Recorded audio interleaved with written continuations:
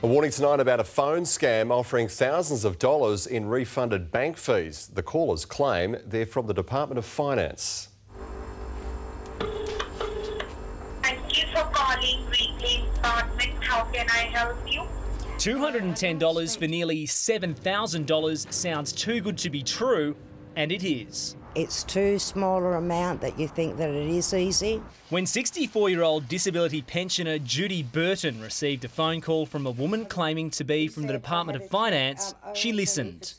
You will get check within 24 hours.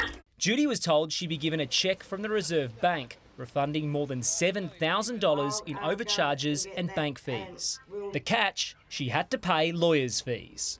What the scammers want you to do is head to your local post office and grab one of these Western Union money transfer forms, sending your $200 to an overseas bank account, where the scammers get your money, but you will never see your cheque. Don't take it. Don't do it.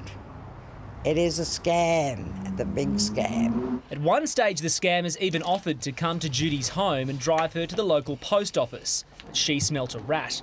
They gave her a reference number and a number to call the fake Department of Finance. She called 9 News.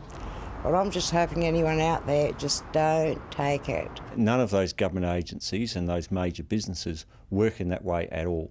So they're never going to contact you out of the blue over the telephone. Consumer Protection says even if you think it's a genuine phone call, hang up and call back the business or agency to verify their details. But don't try and outsmart Judy.